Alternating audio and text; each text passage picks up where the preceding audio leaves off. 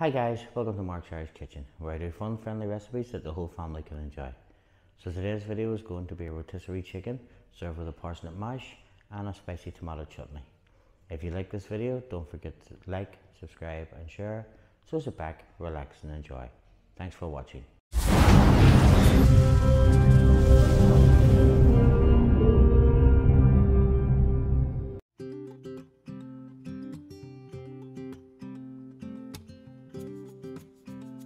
So we start off with our chicken. Just cover some olive oil, put some sea salt on it and just rub it all in.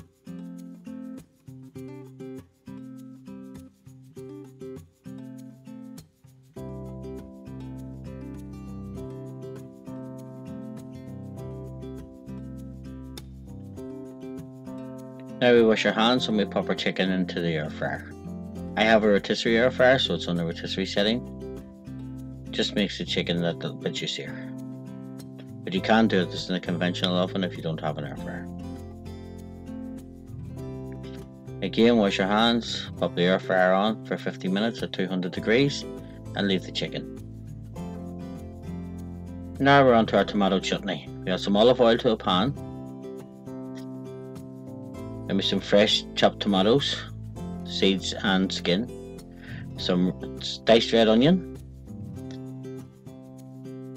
A spoonful of brown sugar, some crushed garlic,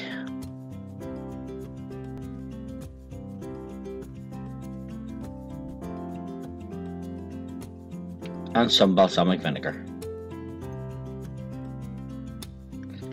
We bring this to the boil, then we turn it down and let it simmer for approximately 1 hour.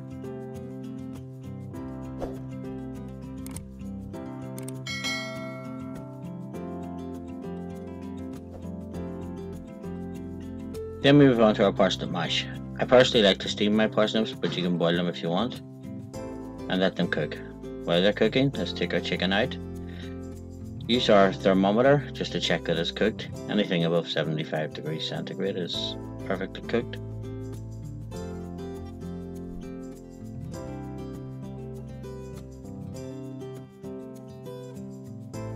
Then we let our chicken rest for about 5 minutes while we go back to our parsnips.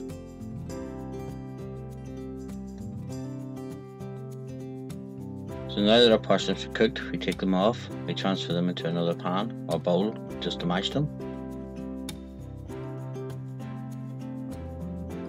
And while we're mashing them, we add some asparagus to the top of our steamer.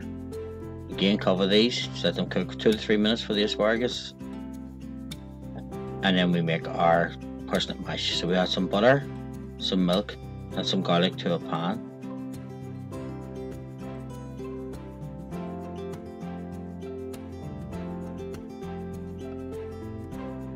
We take our masher and we mash it like it owes you money. Let's get all the lumps out of it, make it nice and smooth. If you have a potato ricer, it does the same job, but I prefer to do it by hand.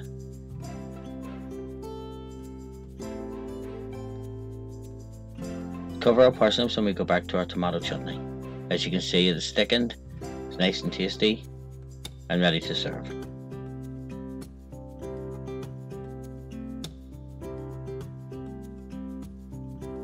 So we transfer our chutney from the pan into a serving dish.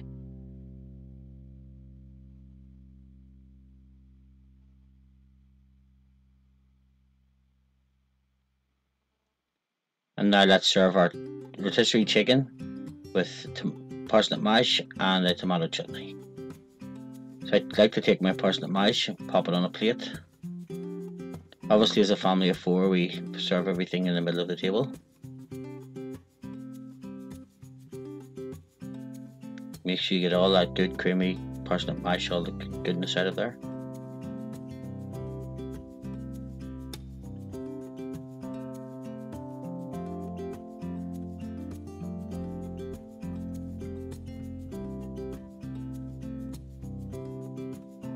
Then we pop on our asparagus.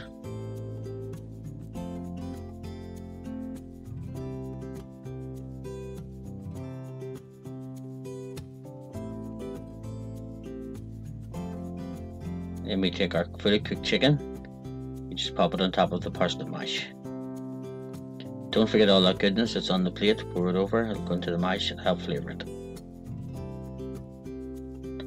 And then we serve it with our tomato chutney. As you can see from the slicing, our chicken is perfectly cooked, extremely juicy, nice and tender, which our 2 children under 4 both love.